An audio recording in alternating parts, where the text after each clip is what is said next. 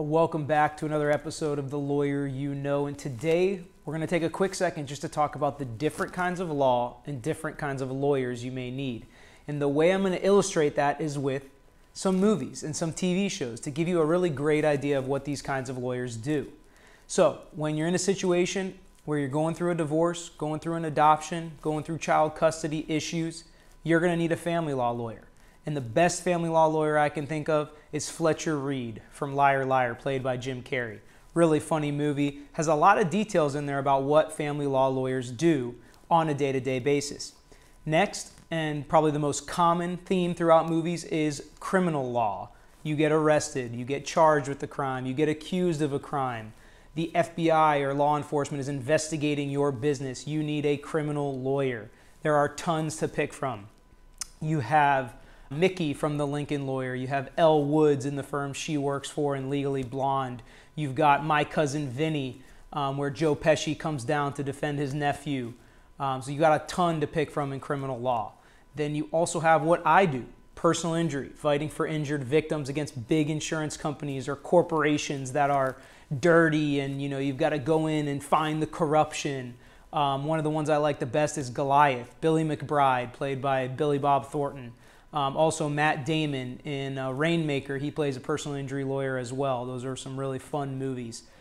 Then you have an interesting situation of a wills and estate lawyer, when you want somebody to write a will for you or create a trust for your children, or someone dies in your family and you're fighting about what the will says or whether or not that person was in their right mind when they made that will. And an interesting movie that's kind of new on Netflix called Knives Out is all about family members fighting about whether or not the dad meant to leave this money to them, to this person, to the new wife, to the youngest son, and why it might not be right. And they have an estate lawyer in that movie who kind of goes through some of the issues you may come across. Then you have employment law, fighting over employment contracts, whether or not somebody was discriminated against or fired or not hired for the right reasons, whether they were fired for cause. And the best one I can think of that really jumps out is Philadelphia.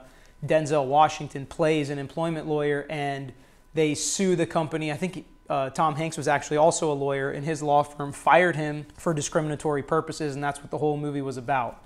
And then last but not least is business law, which can go around a ton of different topics. You can have mergers and acquisitions, you can have non-competes, you can have businesses fighting over ownership, or you can say that businesses did something wrong to the shareholders, or something just was fraudulently done in a business. Corporate lawyers, they're also known as, and the absolute best corporate lawyers that I would always go to if I needed was Harvey Specter and Mike Ross. And that's from Suits, and they're some of the most fun shows that you can get to when you come to business law. And that's, that comes all over writing up business agreements between corporations. I mean, there's tons of stuff that fits under business law. They're big New York lawyers. A lot of the big law firms that do this are in New York and LA and Boston and things like that, in the big cities where a lot of corporations go to hire the big time lawyers that do corporate law. And a lot of times personal injury lawyers are fighting against them. Then there's all sorts of situations where you may need multiple lawyers. You get in a DUI accident, so you need a criminal lawyer for the DUI portion, but you need a separate civil lawyer that does personal injury defense to also handle the injured victim's claims that are coming against you, because you have kind of two aspects of it where you need a criminal lawyer and a civil lawyer. If you're buying a house, you may need a real estate lawyer. There's all sorts of scenarios where multiple things can come into effect, and multiple types of law and multiple lawyers. But there are so many cool resources out there for you to learn different types of law by watching TV shows and watching movies. And while they're always exaggerated and not nearly like real life, they do give you some aspects of what those lawyers go to. And usually they have the right kind of lawyer handling the right kind of issue in the movie, so at least you can connect those dots.